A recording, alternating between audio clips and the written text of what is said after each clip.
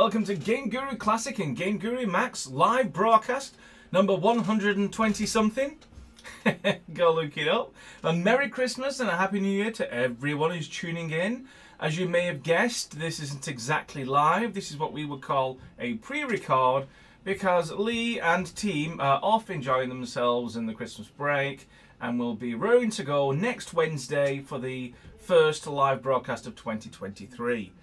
And as you might imagine with a pre-record, you're probably distracted with other activities, so we'll keep this nice and brief, starting with Classic. You've got this, which is the five bugs since we got to a 0 bug count with our last Christmas, what we call our December fixes for the last one of 2022. So these have come in since then.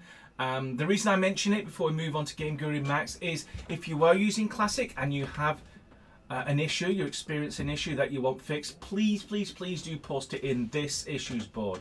And the next update, which I think is scheduled for March 2023, we will fix as many as we can and put them into the update so you can carry on with your GameGuru Classic game creation. But without further ado, let's get on to something that I actually do have to show, which is GameGuru Max.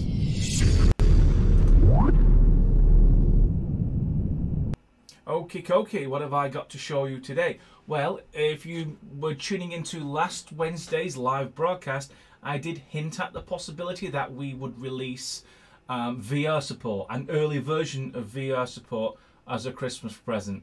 It is the 28th, so it's 2-3 days afterwards, but I am quite pleased to report we've added it into the build.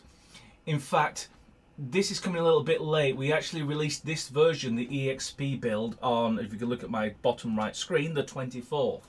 So anyone savvy enough to keep their Steam on all the time and have been constantly checking the EXP build, the experimental build, you might have found this tick box before Christmas. Therefore, Christmas present delivered to some lucky boys and girls. And let me show you how to activate it. It's super simple.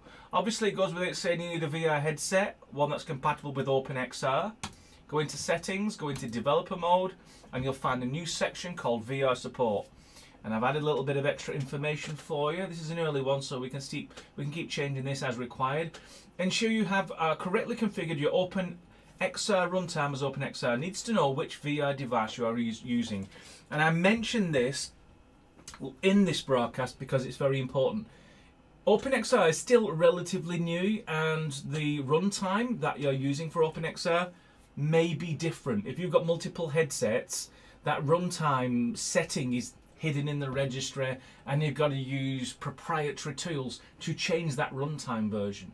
If you only have one headset, it's probably already set up, but I just wanted to mention that I have multiple devices. I've got Oculus, Oculus Quest, the Oculus Desktop one, and I've recently reconnected my Index, the Valve Index one, but my runtime was still set to Oculus. And for the first couple of runs, the VR didn't work, and I thought, oh, I'm going to have to go in and start fixing VR code.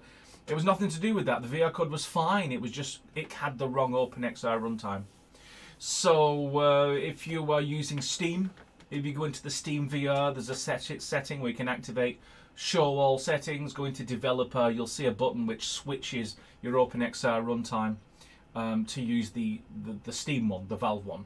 And if you are using Oculus, Oculus app also has a button buried in there somewhere which will switch the OpenXR runtime to use the Oculus driver, the runtime driver.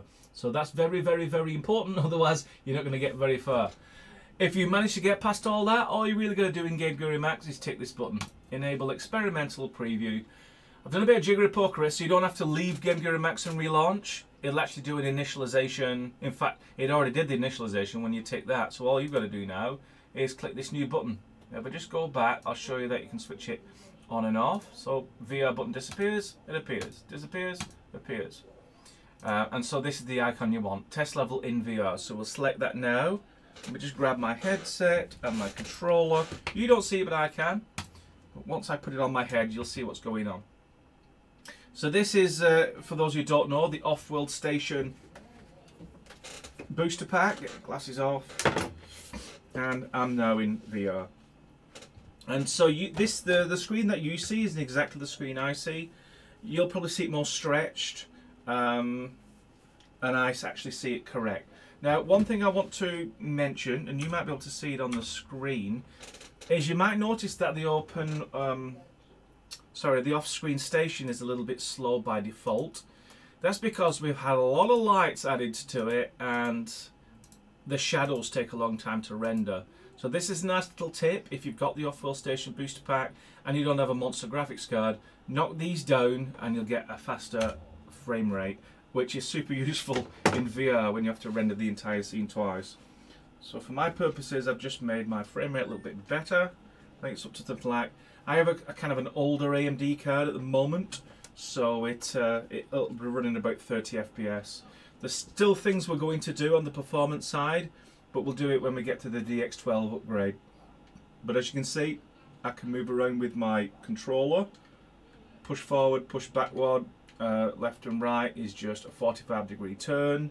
You can see we've got a glass room, and that's where we want to get to. So we're going to navigate in that direction. So I can push forward, trigger button will open the door. Two rights give me 90 degrees, two rights gives me another 90 degrees.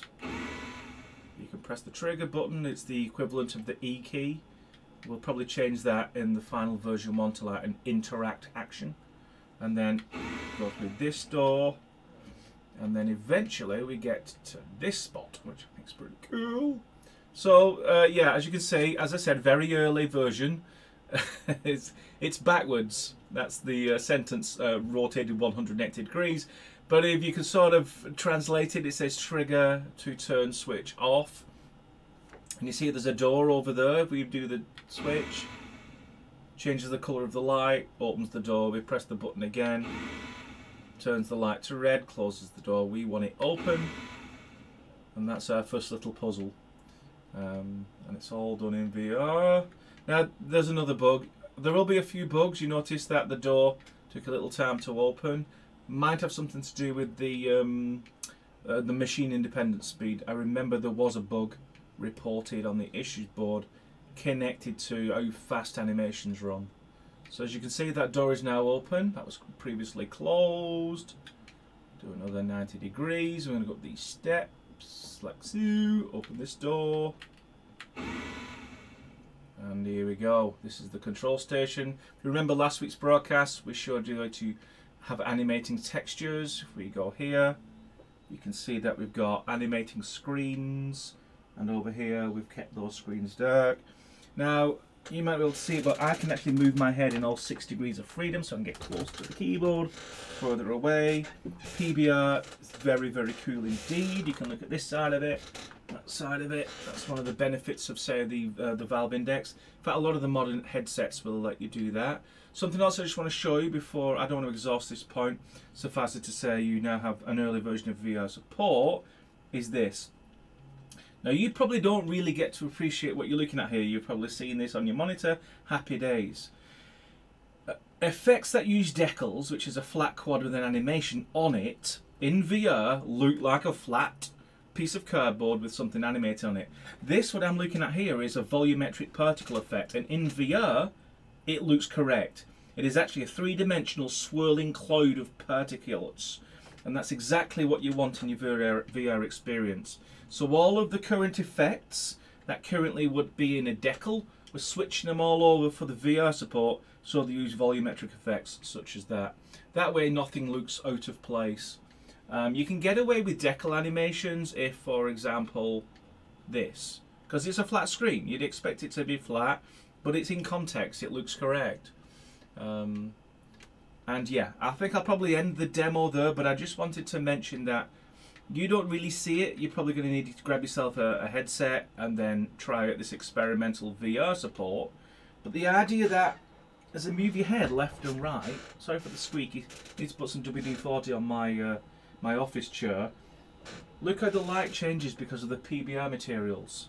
PBR really goes up a notch when you're in VR, because all of the things like this controller, so the light shining off it, all of those calculations for every single pixel that's been rendered to the VR headset is true to life, physically based lighting.